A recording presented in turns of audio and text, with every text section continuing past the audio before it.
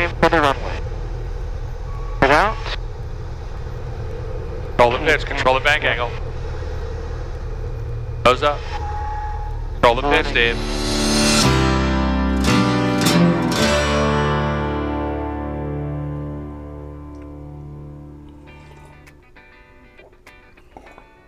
Can't wait for the slip episode. Honey?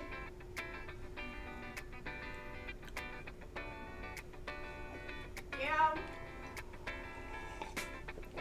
Look at this YouTube comment. He says, great video. I can't wait for the slip episode. I thought we weren't doing a slip episode. I know, right? What am I gonna do? I guess we're doing a slip episode.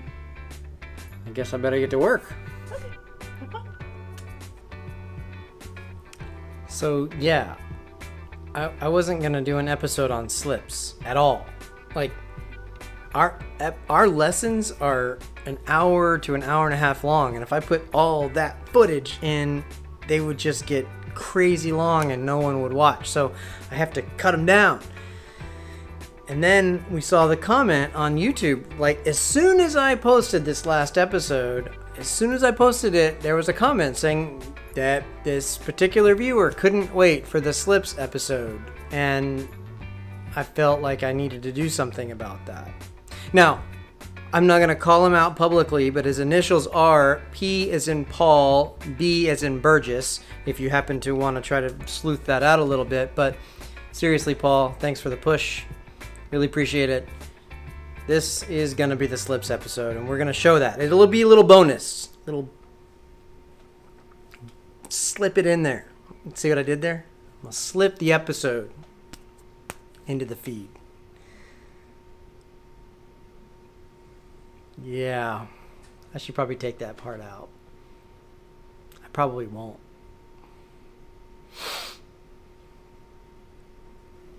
Now, please remember, just like any of the previous episodes, this should not be considered flight training for you.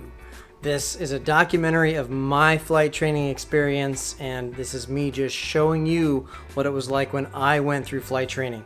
If you do have any questions about the kinds of things that you're seeing in this, feel free to ask your own flight instructor about this and open a dialogue with him or her. So in part of this lesson, there's times when I want to be able to descend quickly, and what Derek is going to do is show me this technique on how to take this aircraft, this relatively aerodynamic form, and cause a lot of drag. And one of the ways we're going to do that is called a forward slip to landing, and he's going to teach me to take and put in lots of rudder, which turns the airplane this way and presents this large side to the wind and creates lots of drag.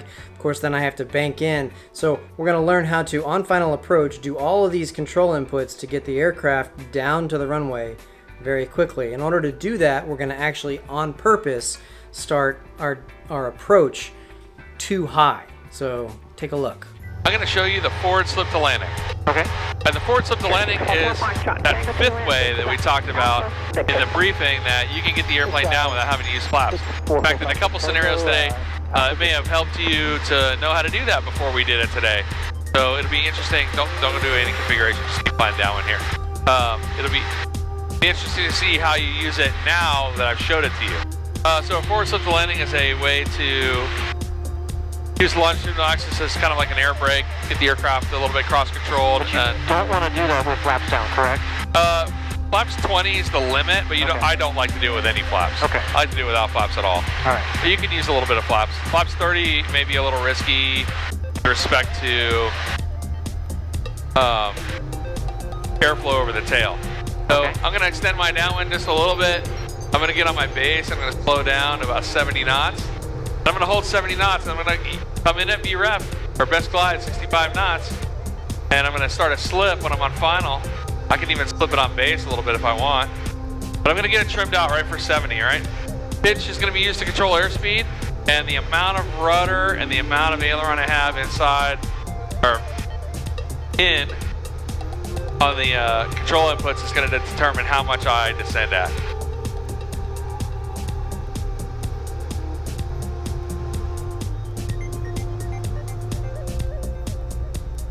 put myself in a position where I'm a little high here on purpose so that it makes it really good point of how the slip works. Oh, look at this. Look how high I am. Man, this is dumb. Why'd I do this? How am I going to get down now? Okay, so I'm going to get on the center line of the runway. I'm going to add right rudder. I'm going to watch my airspeed for 65 knots as I start to slow. I'm going to push right rudder in there. Use pitch. See, I'm using pitch to control airspeed. And an opposite aileron. And I'm coming down pretty quick here. Isn't that cool? Look at that. Amazing. All right. And the more rudder I push, the more aileron I need to stay down the center line of the runway. But I can control the airspeed here with the pitch so that it don't go too fast. If you let it get up to like 90 knots on the slip, you'll never slow down by the end of the runway. There's 2 reds. I'm going to take the slip out. And see how I got a big boost in airspeed? Yep. When I took the slip out, took the RP off. And then I'm just going to do a no flap landing for fun. My pitch attitude and the no flap landing here. This is flat. Now take a look here as Derek has landed and he never lets the nose wheel touch down. This is control of an airframe that I just don't get yet, and it's awesome. Alright, we're establishing a climb, FEY-ish. Alright, you have the aircraft I have the in the aircraft. climb, and you're going to show me one of those. Okay. Now the important part about risk management for this maneuver is the speed. So just make sure we don't get too slow. And you really want to maintain the center line. That's a big common error of this, is that people, they just don't maintain the center line at all, and then they end up having to fly all over the place to get to the runway. So control the drift, left and right, across the center line with the ailerons. Use the amount of rudder that you need to control your descent rate. Okay. How much rudder did that take? A lot. Okay. I was to the floor on that one. Okay. All right, so I'm going to talk you through it this time. We're going to extend the downwind a little bit, maybe 5 to 10 seconds. Then we're going to reduce the power to 1500, turn base, slow to 70 knots, clean, turn final, and then we're on final. We're ready to do slip. Power will come to idle, rudder, and opposite aileron, maintain the center line, and pitch for the airspeed, 65 knots. Cessna 685, runway 9 left, clear touch and go. Left, clear touch and go. 65, 685. If you're listening closely, you can hear that something has happened with the radio after my last transmission. Derek spends a moment trying to figure it out, and eventually just changes to the other radio. I'm flying the airplane while he does this, but it still distracts me more than it should. There's a lesson in there for sure. We have a hot mic. Marty? Nope. Nope, I don't know what it is. Nothing here. All right, power to 1500. Power 15. And Tower, do you have a hot mic? Yep, it's definitely. Go ahead and keep flying. I'll switch it over. I'll put your name in the queue when you taxi out. Okay. So keep flying. Yep, so 1500, turn base. Turn base. We kind of extended a little bit longer. Should have. So add a little power there, just to keep yourself high. And Tower, did we have a stuck mic on the other frequency? Was that ours? I have not heard any stuck mics. Okay, thanks.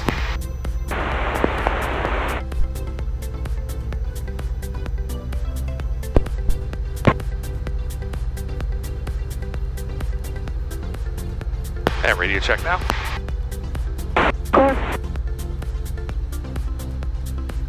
Melbourne Tower, Exeter 772 is reading for the visual 9 right. Exeter 772 Melbourne Tower, there is traffic for the parallel runway pattern. Runway 9 right, clear to land, wind 090. Whenever something goes out, just reset it. Land 9 All right, so we're where we want to be, so we'll go ahead and pull the power to idle now.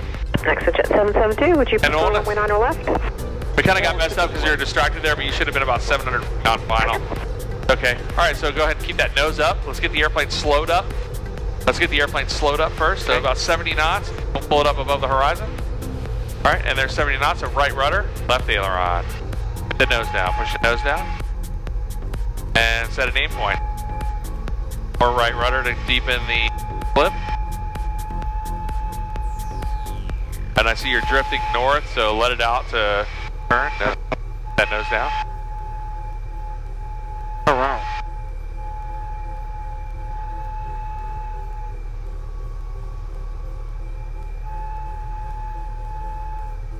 Trying to get back to the center a little bit. I use those ailerons to control the drift.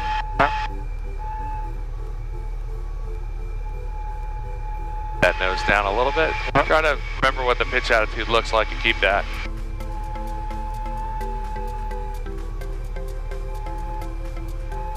And there's one red, and when you get two, all right, keep 5 knots minimum speed, and just let it fly down to the runway. That nose up, but don't flare early. You're flaring early, let it down, and then pull up, pull up, pull up.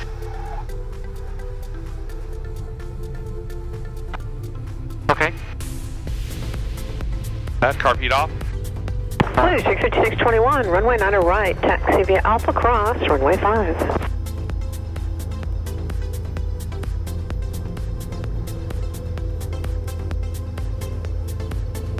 Just those little pitch changes in the round out just before you get into the flare are affecting your flare negatively, because you're kind of like seeing the ground coming up at you, and you're starting to slowly like pull up, and it's causing you to get a little slow and unstabilized right there at the end. So don't be afraid of the runway, keep it flying down, that'll make it just a little bit better.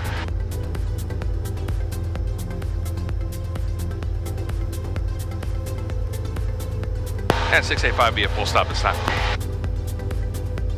Test 685, runway 9 left, clear to land. Clear to land. 685. All right, I should have let you take that one. All right, this time I want you to do another slip, and we'll do it to a full stop. Okay. So it'll be a slip to a flaps up landing to a full stop. Okay. All right, so let's try it one more time. This time you take me through it. I want you to, this time, instead of like we got distracted last time, ExoJet 772, just reduce the power, Charlie Hold, 1500 RPM, turn base, frequency. hit 1500 RPM, turn final, make sure you're high, set the slip, and power to idle at 65 knots. Okay.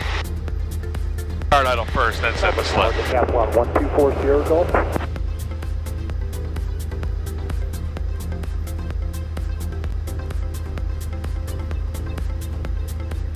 Storm starting to dissipate. Blue that one is, 651, yeah. roger, caution, wake turbulence. Funny how that happens, huh? Yep. All right, that's straight on the fly. Ready to turn base now. Power to 1500. 39, time now is Turn, 30 turn, and 3/4.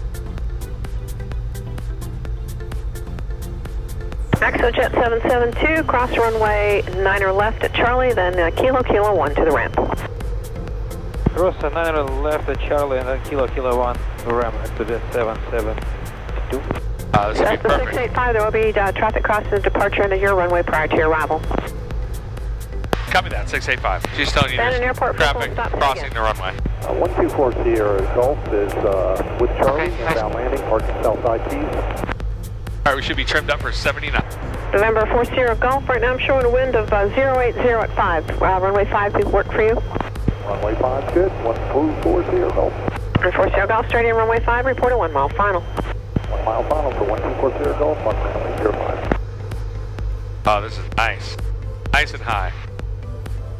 All right, power to idle. Idle. Get it on the center line first. Overshot a little bit. 65 knot. Right now, set the split.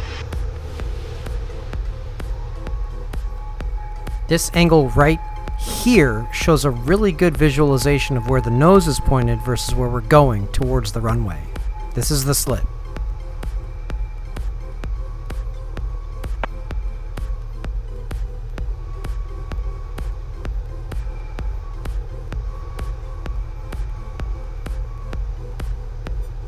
Curve heat's coming out.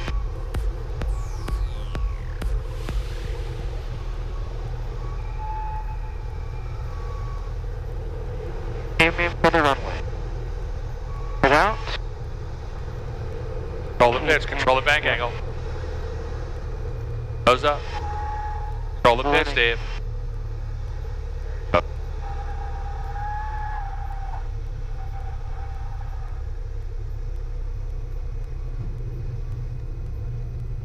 What we want to avoid is the aircraft entering that phugoid that you let it do. So you got to positively control the pitch of the aircraft, set it and So hold it. 685 to the ramp, vehicle back, Kilo 1. Quebec Kilo into the ramp. 685. Thanks for your help today. You're welcome. All in all, nice job. Switch 4 Sierra Golf, runway 5, cleared to land. All right, so we have no flaps. We're going pretty fast. Aft stick. We're braking, and max braking on the brakes to turn. Or you turn. All right, that's good. Thank you for not killing me. You're welcome. I try. So as always, thank you guys so much for watching this. It means so much that you guys are joining me and Derek on this journey as I become a private pilot. If we've earned your subscription, that'd be huge. Just click that subscribe button down there. Maybe hit that bell so that you get notified of new episodes. And if you like this video, give us a thumbs up and maybe share it with some of your friends. That would be amazing. Thank you so much for watching. We will catch you next time when I actually do get into the pattern work that we talked about on the last episode. See ya.